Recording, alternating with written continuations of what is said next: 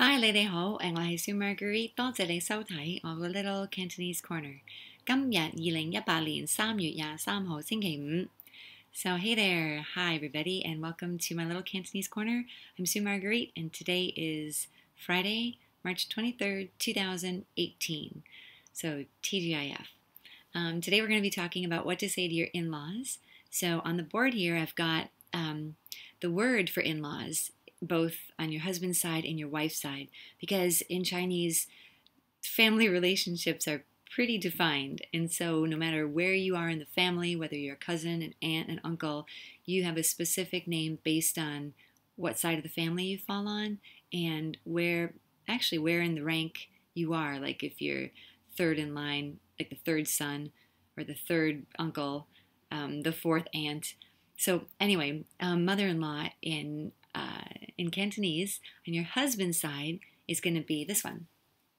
So you've got your husband's mom is your lai lai, lai lai.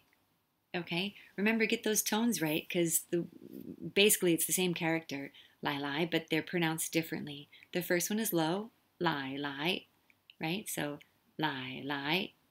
Okay, and you'll notice there's an N there, but most people, they use L for N, so it's lai lai. Okay, your husband's dad is going to be your lo ye, lo ye, and make sure that ye is pretty low.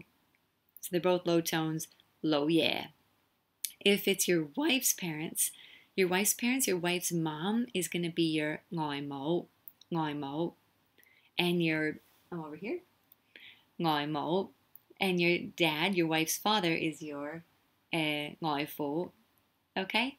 But of course, you're not going to probably call them, hey, father-in-law, hey, mother-in-law, just like in English you wouldn't, right? So you're not going to be like, oh, lai lai, no. So that's the word for mother and father-in-law on each side of the family. But you're probably going to just call them mom or dad, right? So you can call them mom or dad, or in Hong Kong, a lot of people call their mom mommy, mommy, even though they're older. It's not just exclusively used for little kids. You'll find adults calling their parents or their mom mommy, okay? Or technically in Chinese it's mama, mama, or ama. So on the board I've I've squished in the ama. Ma is high tone, so ama is your mom, and baba is dad.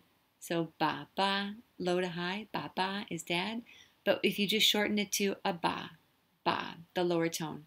It's kind of interesting that like the mama will take the high tone for ama, but aba is your dad. And be sure that you call your mom ama, the high tone ma, or mama, because grandma in Chinese on your dad's side, yeah, is mama. Two low tones, mama, will be your grandma on your dad's side. So you don't want to be saying, oh, ama, if you're calling your mother-in-law mom, because that's not good. You'd be calling her like grandma. So you want to say ama, okay? So that's what to call them, right? Well, I'm sure you call your mother and father-in-law either their name or else mommy or mom or dad. So let's move on. Okay, so the first thing I was thinking, like, well, what do I say to my mother-in-law? If I didn't really know a lot of Cantonese in the beginning, but you want to make her know or him know that you are trying, you could offer to help. That's always a good thing to do, isn't it? So the first one we've got is, let me help you, okay? So let me help you be, 我幫你, okay? I, 我, I. 幫 is help, high tone up there, 幫, 你. Again, the N and the L are interchangeable, so you'll hear me and other people say 嚟, but technically it's an N, so I put the N. So 我幫你 is a way to say I help you, let me help you, I help you, or 等我嚟, 等我嚟. Okay, that mid-rising, 等我嚟. Okay, 等我嚟 means let me do it. Okay, let me do it, or let me help you. So that's one way to say that. So the second one is, let me get that for you. So to say that, let me get that for you, it's pretty easy. 我 again 我攞俾你，我攞俾你，好唔好？I just added on the 好唔好 is okay, kind of like good, not good. Is that okay? So 我攞俾你，好唔好？我攞俾你。Let me get that for you. Okay.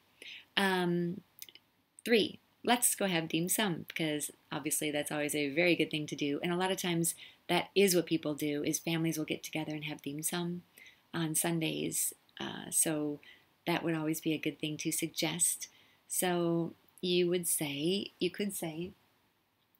去 go 飲茶好唔好? Remember, 飲茶 is just the tea house act of going to have dim sum. So 去飲茶好唔好?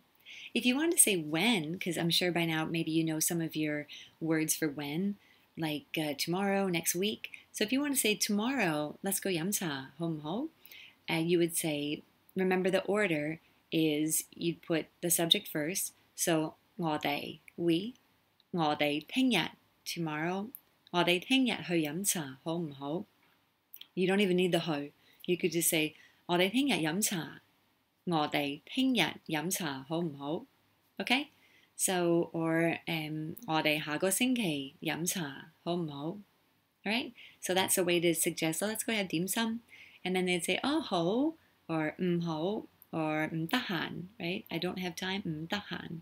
Okay? That's 3. Let's go have dim sum. So 4, maybe they do something for you, or they've made something for you, and you want to say, oh, wow, that was a lot of trouble. Thanks for all the trouble, or thanks for all the help. Okay? So that would be 麻煩. 麻煩 is trouble, right? So 麻煩晒你啦. Well, that was a lot of trouble for you, I guess is literally what they're saying. Trouble, a lot, you, yeah. So 麻煩晒你啦. Okay? Or 麻煩晒. You don't even have to say that. 麻煩晒, 麻煩晒. Sometimes you'll hear people say that as a way to kind of,多謝 is the thank you, of course. You're going to say thank you. 多謝. But 麻煩晒 is another way of saying like, that was really trouble. That you went through a lot of trouble for that, so thank you. And then if you do something for your in-laws, which quite often you will do, and they might say that to you, and so the response would be like, 得啦唔麻煩, right? 得啦 is it's okay. 得啦唔麻煩, okay? 得啦 is just always a good thing to know to say because it just means like okay, 得啦唔麻煩, 唔麻煩. Okay, so I hope those were useful. Those are just some things that you could start conversations or little things you can say that if you don't know a lot of Cantonese yet to carry on a full conversation, use these and impress them with your want to converse with them.